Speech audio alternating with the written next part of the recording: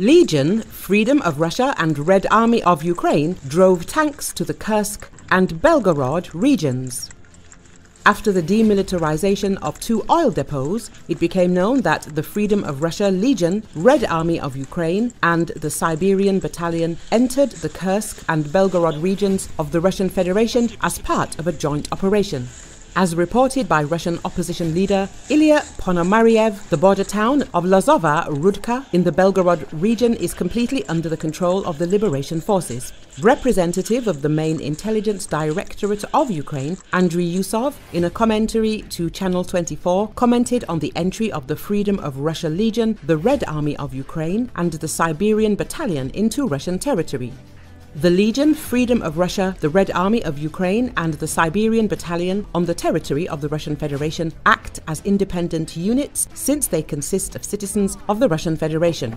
They, after all, are at home, Yusov noted. He confirmed that a joint operation of these units is probably now taking place on the territory of the Russian Federation. Returning to the armed assault inside the Russian region of Belgorod earlier this week, and Major General Rupert Jones says that while there is still a degree of confusion about the incursion, it poses different challenges for Russia, Ukraine and Western allies. He told Sky News, from a Russian perspective, it points to an internal security problem. It's humiliating for them. It's an attack on their own soil. He adds that from a Western perspective, it will cause some concern over what degree Ukraine is supportive of that incursion. When we're giving weapons, we're concerned about those weapons being used into Russia, so there will be some diplomatic concerns. Russia says more than 70 attackers were killed in the Belgorod region and the remnants of their units were pushed back into Ukrainian territory after 2 days of fighting. Moscow has blamed Ukrainian militants, but Kyiv portrayed the alleged incursion as an uprising by Russian partisans.